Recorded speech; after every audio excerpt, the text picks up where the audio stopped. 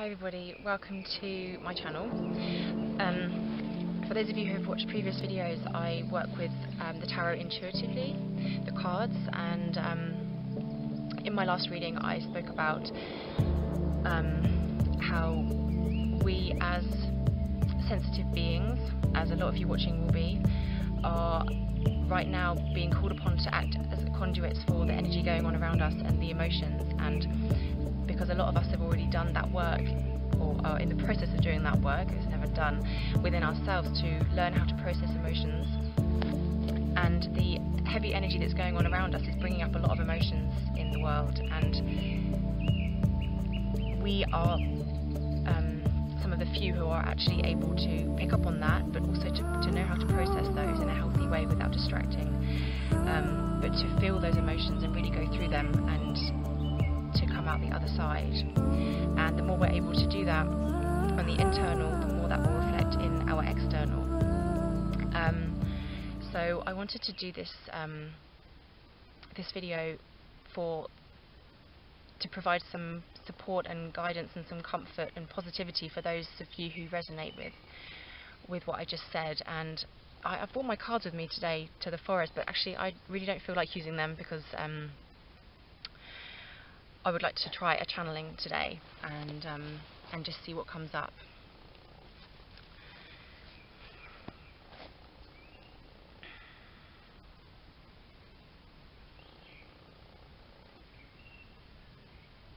I feel like a lot of us are kind of looking to the external in order to provide answers for what's going on, and I think that can be really useful to find out what's going on. I think it's really important to actually find out what's going on right now, and not just the official line, because there's so much underneath that and beyond. And the thing is, it's a bit of a rabbit hole really. Once you pull at a thread, the material just keeps unraveling, and it's a time to really practice discernment with what's going on, because there are so many different opinions on what this is about, and this is a reminder to really ultimately the answers are within each and every one of us, and to take on board what this person's saying, or this source, this group is saying. But even if you agree with a lot of what they say, it doesn't mean you have to take everything, for example, and from someone that you might normally find a reliable source, or some organisation, but to really just take every single thing that they say and check how it feels within yourself. This is a good practice to strengthen that heart connection with the mind, and allows you to form your own sort of idea of what's going on.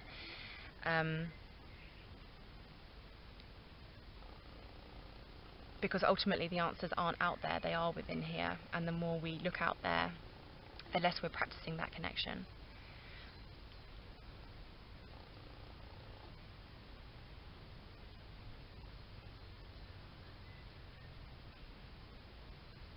At the moment there is a coming together in so many ways, but there is also a huge, almost unprecedented energy of separation, even within groups that were quite strong before, because of all the kind of information that's out there and beliefs that people have. There are so many things happening right now which is causing each group to splinter, and this is exactly what the world doesn't need at the moment. I believe it's a process that we have to go through in order to know ourselves better and to come out the other side. But I believe that is the ultimate end goal, is to come out the other side feeling more as a collective. And it's really difficult to do because there is so much going on and energy is very heavy. And the message I have is to find the things to focus on the things that you have in common with people, rather than focusing on the things that you at the moment may not agree on. Opinions and beliefs can change all the time, especially if you're an open-minded person. But actually, with every single person in the world, you will have something, probably many things, in common with them. And that is where the focus should be, because that is where we are strongest, is when we are as a collective. And the more we are strong together, the less we can be controlled. And I don't know about you, but at the moment I'm feeling this huge control, and it's something that I have always resisted so much from an early age, from anyone telling me what to do. And now my external world seems to be telling me what to do more than ever, and it's causing some friction within me. But as I said, to come together and to look externally to see the things you have in common with people, I think can help calm that down.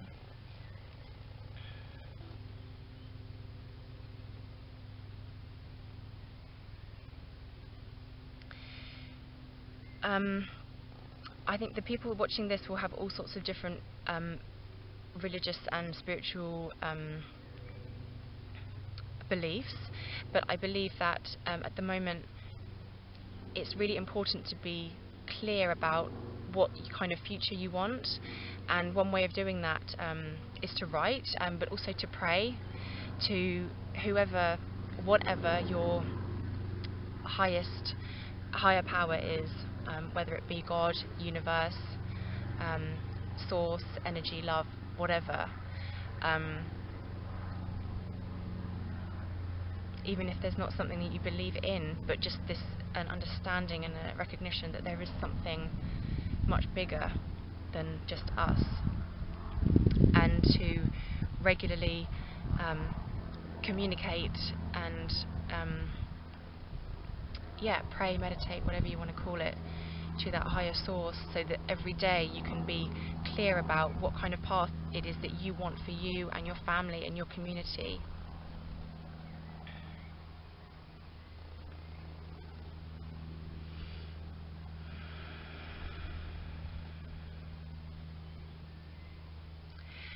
To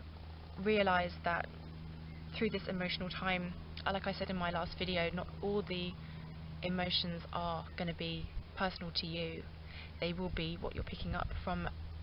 around the people that you're with, and further,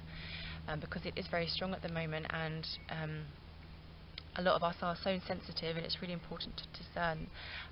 what is ours and what isn't, but we can still process it nonetheless, and to be grateful for that, and to be thankful that we are sensitive enough to be picking up on those things going on.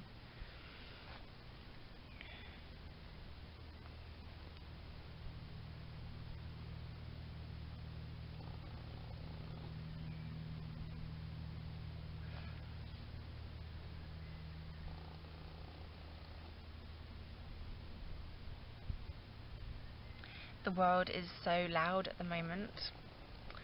and to find a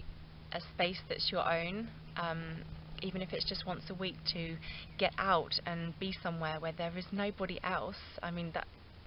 it's not always easy to find, actually. Well, in my country it doesn't always seem that way. Even though I'm in the middle of the forest, I've got a path here and a path there. And it can be quite difficult to find that space sometimes, but it's really important to be able to do so that we can expand our energy field, and not just keep ourselves like this and shut inside, and just to get out into nature helps us to just remember what is actually important with all of this going on. Because the animals around here, they're not thinking about that. They're just living, they're just being, and sometimes we can get caught up being inside, and especially with phones and televisions, we can forget what a beautiful earth we are living on, and what capacity this earth has for abundance and connection with nature. and we have a real opportunity here to make a new positive normal and carve that how we want it to look, to create that abundant future where there is more than enough food and resources and everything to go around for everybody.